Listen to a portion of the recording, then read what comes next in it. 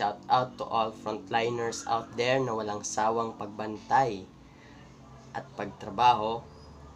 Gusto lang namin mag-thank you sa inyo at magpasalamat sa inyong lahat. Dahil during this difficult time, ang trabaho nyo ay napakahirap. Di ito biro kasi may pamilya din silang inuwian, madalas na lang silang makapag-bonding sa kanilang family dahil sa trabaho nila as a frontliners. Di mababayaran ang kanilang serbisyo para sa ating bayan. At sana bigyan po kayo ng lakas ng loob para labanan at maglingkod para sa ating bayan. And sama rin kayo sa prayers namin, and stay safe, and God bless us all.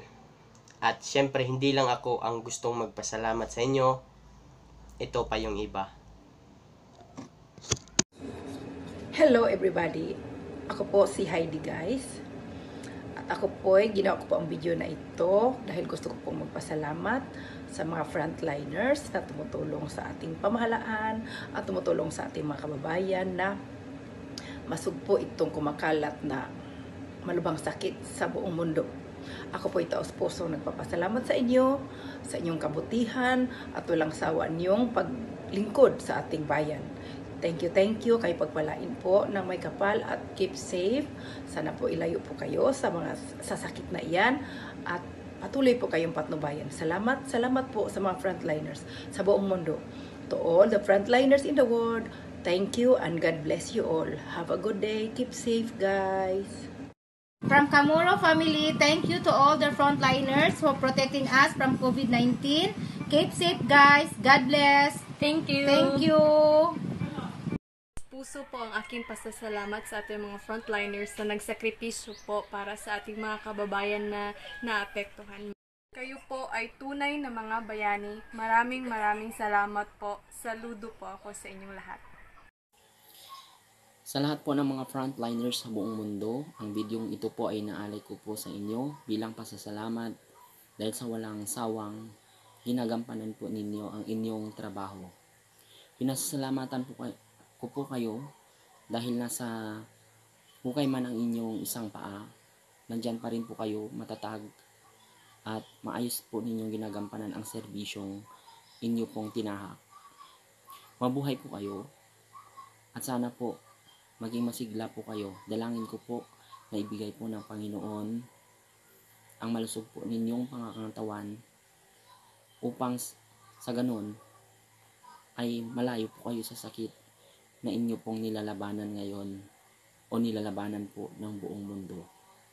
Mabuhay po tayong lahat at sana po ay bumalik na po sa normal ang ating mga pamumuhay at sana ituloy pa rin po natin na spread ang love and care sa bawat isa. Mabuhay po tayong lahat. Sa lahat po ng frontliners dyan, lalong-lalo na po sa nurse, doctors, volunteers at iba pa.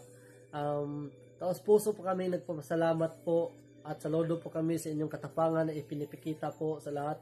Kayo po ay isa sa mga nagbigay inspirasyon sa lahat ng mga tao dito po sa Pilipinas at sana po mabigyan po kayo ng maayos na kalusugan.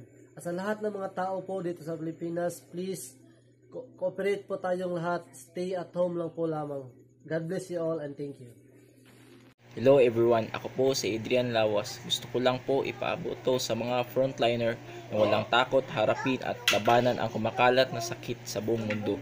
Isa po ako sa humahanga sa inyo at sumusuporta.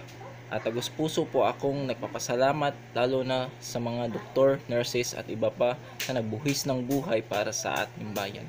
Hindi po kayo namin malilimutan sa aming mga puso. God bless you all.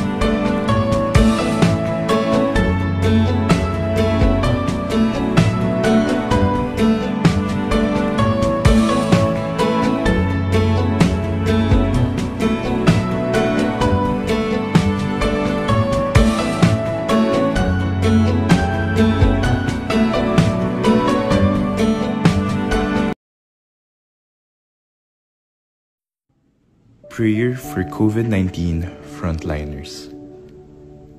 In the name of the Father, and of the Son, and of the Holy Spirit. Amen.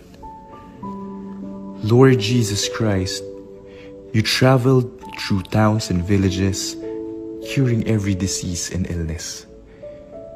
At your command, the sick was made well.